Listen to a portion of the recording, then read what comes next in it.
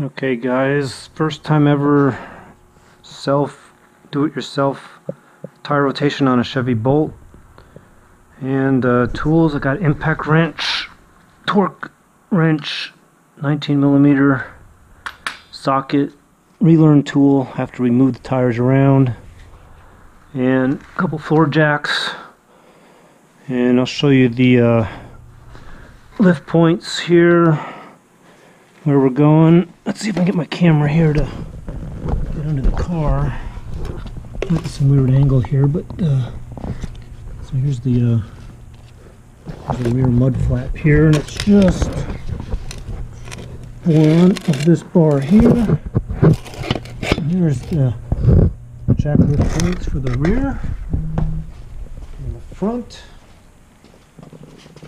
Right about here.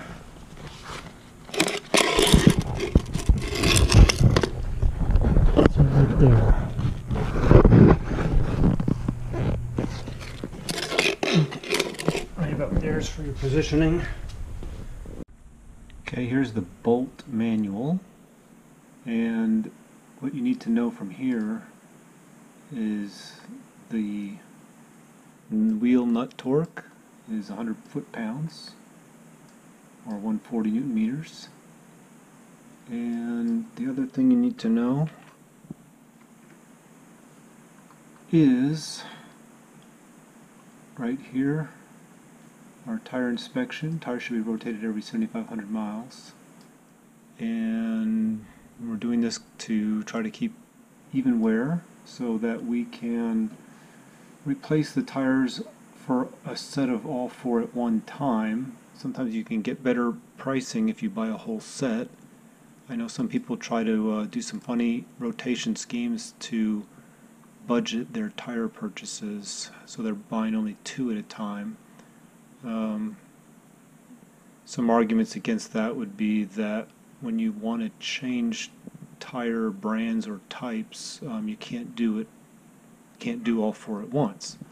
Anyway, that's a different topic. And here is the rotation pattern I'll use, and you need to do this type of pattern for optimum wear. And the only time you don't do this is if you were to have specific different tires in the rear than in the front, and of course then you would have to rotate the rear tires from left to right and the front tires from left to right. The other possible pattern would be that if you had a type of tire that was directional, which means that they only should rotate in one direction, and it will be indicated on the sidewall of the tire by a special arrow that the manufacturer puts on that outside of the tire to let you know it's directional. There's no indicator to let you know that it's not directional. There's just an omission of that arrow. And the way my bolt came was with tires that were non-directional, therefore I could rotate the tires in this pattern across the vehicle. And the other thing I'd love to know about, if any of you guys could comment on this, is the this recommended procedure here, which is to install some grease in the wheel while you're doing the wheel rotation. And I couldn't really find any specific information on, exactly how to do that, whether it's what part of the spindle or the hub, or where to be careful not to get the grease. I didn't really dig deep in YouTube to try to find out someone showing that procedure. Anyway, if you have any comments, I'd really appreciate that. I did not do that when I did the rotation. I'm in Texas, so our winters aren't as harsh. There's really not much rust buildup, at least not in my first year of ownership, so I skipped this section. But I would do it if I actually knew how, had somebody show me how to do that. That'd be great. So here's a quick rundown of the things you can buy, which are what I used in the video for my tools. Here's a floor jack. I used two of these. I got them on sale. Right now they're $79, but I got them for $59 with a coupon. And torque wrench. Some torque wrenches don't go up to 100, so make sure to get the ones that can maybe go up to, this one goes to 150. I got it on sale for about 11 bucks. And there's a socket set again. I got a coupon on that, a little cheaper. Coupon on this socket set as well, a little cheaper than that. And the impact wrench I used was at this Direct Tools factory outlet, which is here in Fort Worth. And I ran up there to pick it up, and I found out they had a sale on it. Any Ryobi tool with the battery scenario was 20% off, plus they also had refurbished tools in brown boxes with a lesser warranty of 1 year instead of the 3 years. And I got that wrench for $72. And the last tool I bought was this relearn tool, which you need after you rotate the tires around to reorient the computer to knowing which tire is positioned where, so it correctly displays the tire pressure on the console.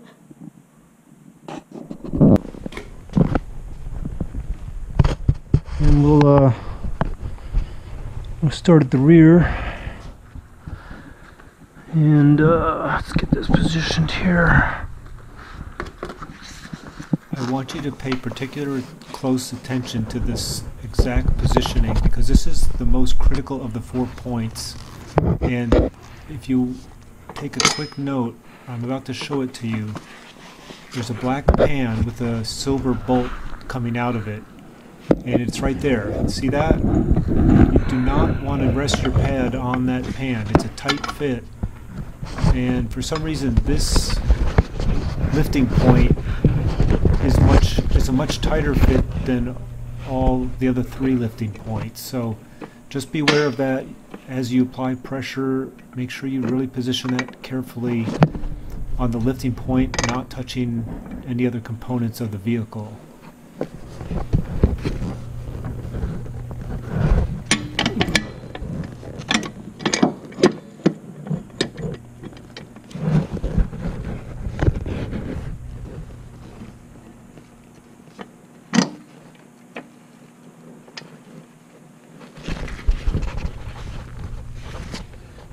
Okay, got that positioned,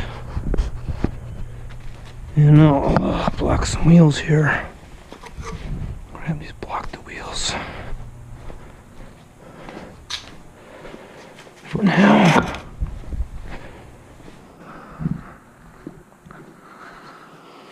Okay, let's loosen these bolts first. Instead of editing this video down to 5 or 10 minutes, I thought I'd leave it full length so that I could add plenty of voiceover comments in it. So stay tuned.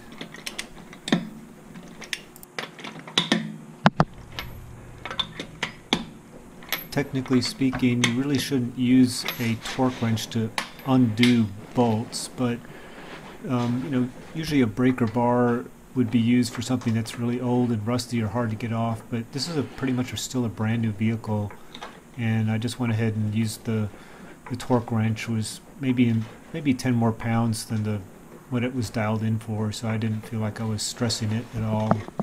Okay.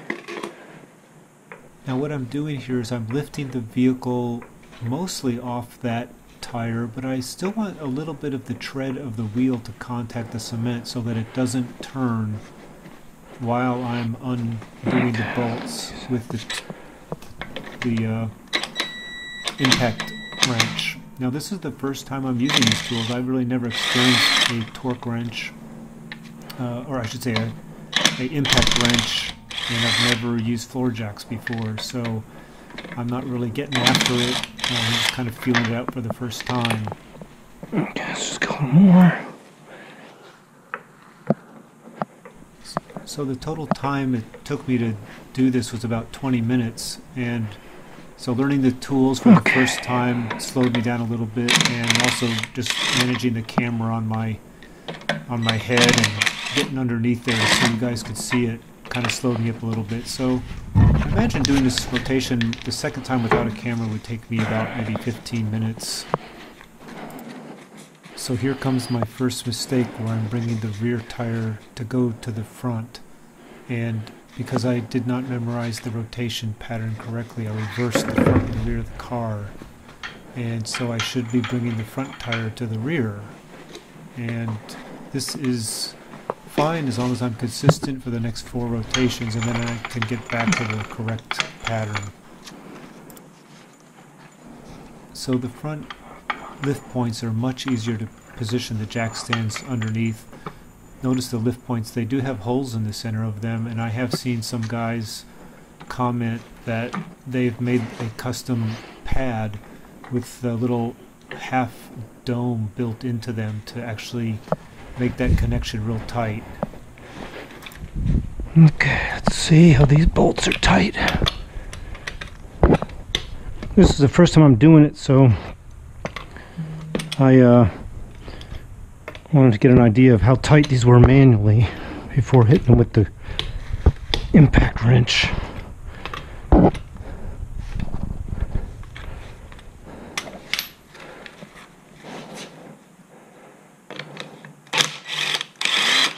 So I've spent hours and hours before being able to do this, researching the tools I needed, getting questions answered about the rotation pattern and why other people were doing it different ways.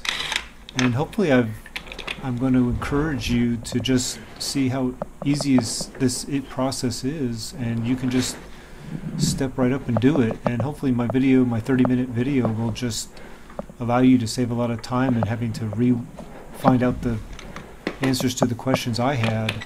And so and if you guys see anything I'm doing that could be done in a better way, man, let me know. I'd like to optimize my time as much as you would. This is the point in the manual that they recommend putting grease on the hub there, and sure would like to know from you guys any comments on exactly how to do that. I just didn't know or find any other guys on YouTube showing or explaining that, and I didn't want to put grease that might have caused a problem, so I figured, well, I'm in Texas in the south, and it's not like some of these northern cars where rust can build up and it becomes an issue.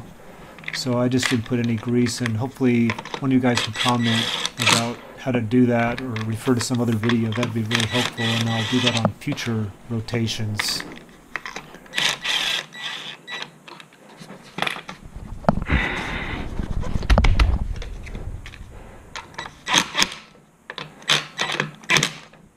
So as I said before, this impact wrench is still new to me, and I'm not yet familiar with how much hammering I should allow it to do to get me close to my 100 foot-pounds.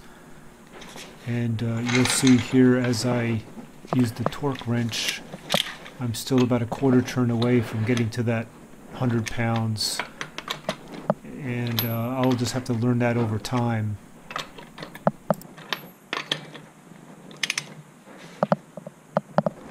I actually have the torque wrench dialed into 90 pounds, and what I'll do is I will drive the car a couple times back and forth to work, and then I'll check it at 100 pounds.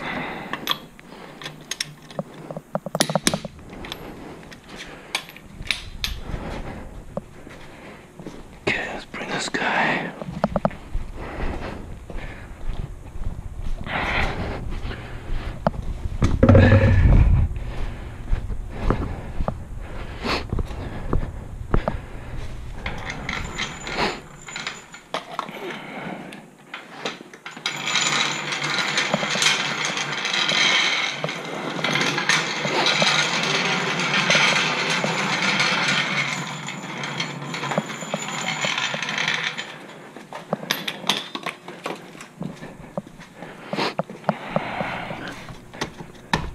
So I'm not sure if I really needed to use blocks around the wheel, but I went ahead and, of course, the car is in park, and then I also set the parking brake, which I believe the parking brake only sets the back wheels.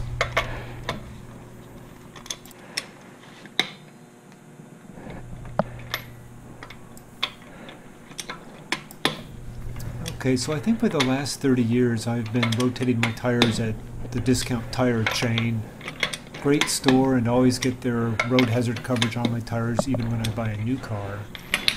A few weeks ago I had an aggravating experience. I went to Discount Tire to do the rotation.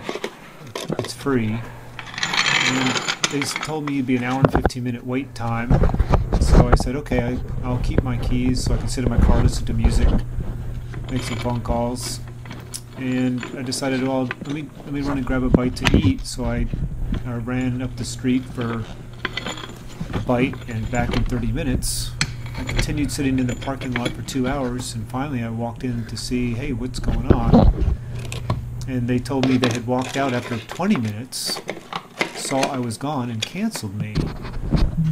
I then asked, well, could you sequence me back in since I've been camping out here? And they said no. I'd have to go to the back of the line and wait another hour and a half. So my total experience for that little project would have been about 4 hours. And I just said, well, I just had to leave because I burned all my free time doing that little ordeal. And I had other appointments to get to that day. Now, 5 days later, I went into a different part of town at another Discount Tire and tried again, but I declined again because it was a 1.5 hour wait time. I know that other incident, I know that was my fault, but operating on their way overstated estimate, I said, can you not punish me as if I had just returned after a 2.5 hour hiatus? As if I'm wanting to force myself to the front of the line? Anyway, that was a little bit disappointing, and it sure would be nice if they implemented a Walt Disney World type of fast pass to get you to the front of the line and you don't have to be at their premise. I know that health clinics and the DMV have been doing that for years now. Anyway, all that to say, that story just kind of got me motivated to get my own gear, on my own tools, so that I could just do this in my own garage by myself. In 20-30 minutes, get it done and not have to doink around with appointments with the dealership. I know that you can, the Bolt comes with like 2 years of tire rotations and 24,000 miles. But again, you got to carve out the time, drive there, drop it off, get the shuttle bus to your work. And you know, sometimes they can do it while you're waiting. I'm sure there's times when it really is quick, but anyway, it's just a hassle and a waste of time if you can do it yourself. Anyway, I didn't, you know, it's free to get tire rotations pretty much, but the money for these tools is pretty minimal for the time savings. And I also think for me this will be, I'll be more likely to do my tire rotations on the 7,000 mile interval, because what happens is I don't make the appointments, I don't carve out the time, time goes by, and like I'm doing these actually at 14,000 miles because I just didn't get around to it and I kept putting it off. So I really wanted to get this where I could do it myself, not waste my time, and get it done in a timely manner.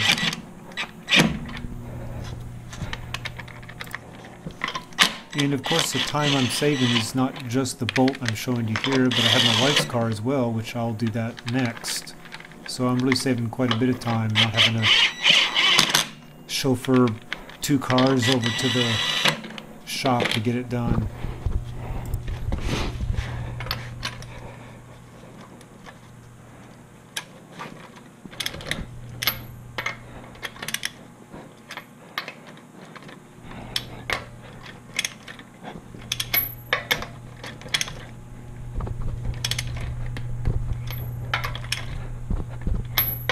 So as I said before, floor jacks were new to me, and I had to do a little bit of figuring out to know what I could get for this Chevy Bolt.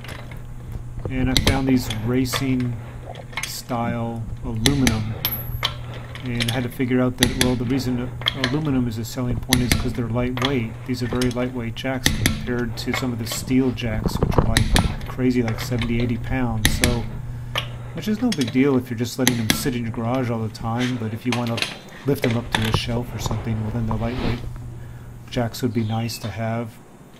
And the second issue I wasn't sure about was the height. So the low profile, meaning they could get into really low cars. But my question then was, can they lift the car up high enough if they start out too low? And I had to just do some rough guesses and say, well, I'll just get the jack, see if it can lift it up high enough to get the tire off the ground. And they were more than adequate, so I was very pleasant with these two jacks that I got from Harbor Freight.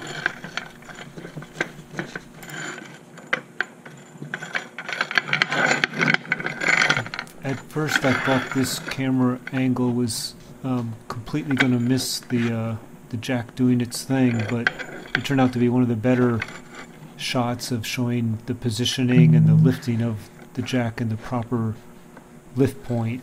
And you can see the two holes there that could be used if you were only using one jack and jack stands to accomplish your mission.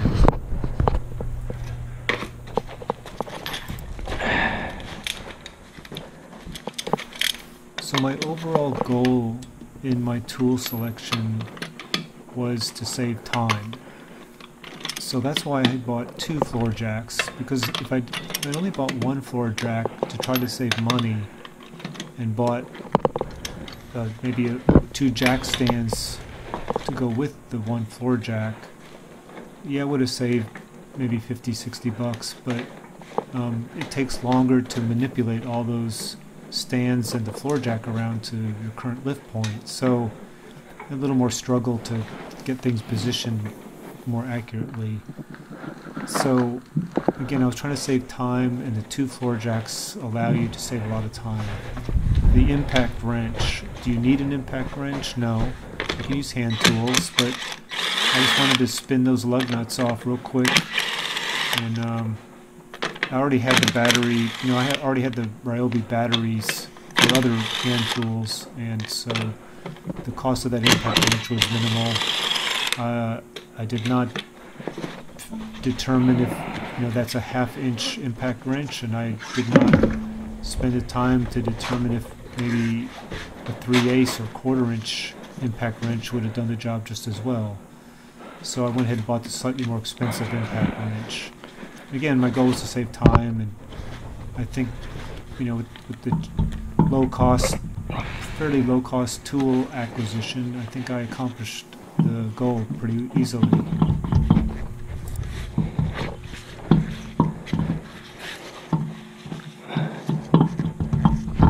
Now notice how when you mount the wheel to the hub that the bottom half of the wheel wants to kick out, so it's better if you put the lower lug nuts on first to cinch that up.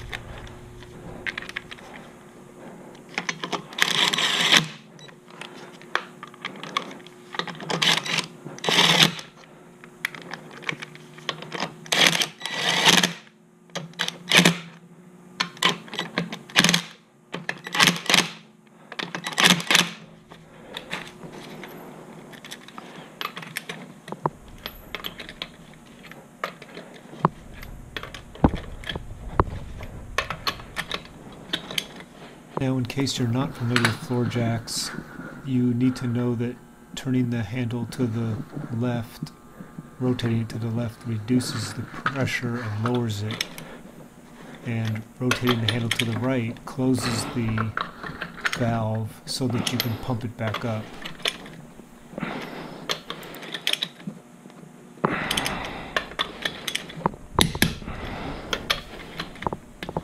Again, these floor jacks are low-cost floor jacks, and they're missing certain features of the more expensive ones. Some things I saw that were on the more expensive ones, besides being able to lift more tonnage, are that the arm will have a greater throw on it, so you can lift things up a little bit higher. And some of them will have like locking pins, so that you can kind of use them as a safety in place of jack stands. not exactly as secure as jack stands, but the locking pins will get you pretty close to the same functionality.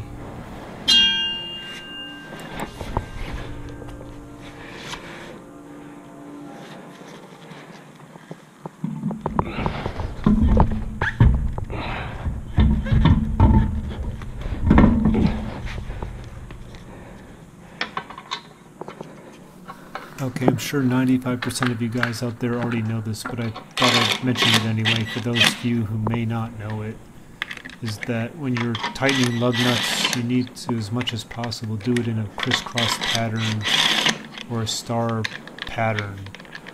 So, as you see, it becomes more critical as you do the really higher pounds of tightening. So as you see right here, I'm maintaining that crisscross pattern with the torque wrench. I didn't do so much with the impact wrench because I wasn't really getting after it. But when you really start putting the pressure on them, you should be doing a crisscross pattern just to help guarantee that the wheel sets in the exact position properly. If you don't do that, it could get a little bit off center, and then you'd have vibration problems. Potentially could, shear off the bolts and lose a wheel on the highway or something.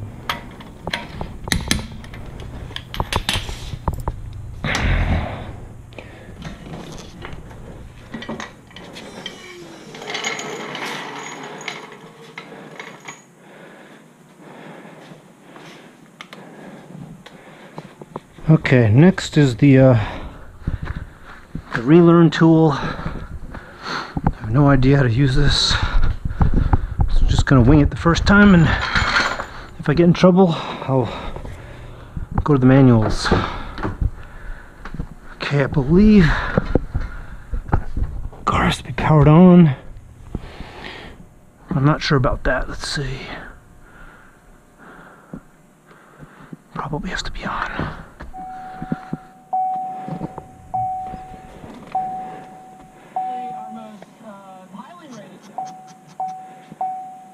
Okay, let's turn. I think as you push this button, you rotate it. This button. Nope. Note that of all the computer technology going on in the Bolt, there is no provision for tracking your tire rotation mileage. Okay, I think we select on the steering wheel maybe. Maybe it's on the tires and you hold it down.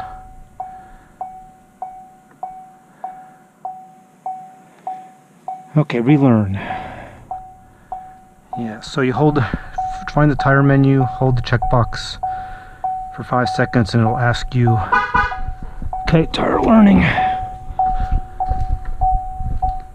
Here's the part I don't. So now this tells you which tire it's doing. I'm assuming I just hold this button here.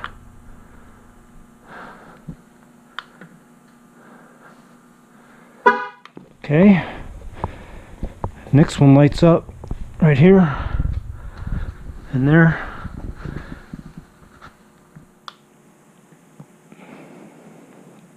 Of course, got a low battery in there. Hopefully I won't have to swap out the battery. If you're not familiar, the sensors are located just beneath the valve stem. That's why I'm locating the tool right near the valve stem. Okay. Now we got the rear light there.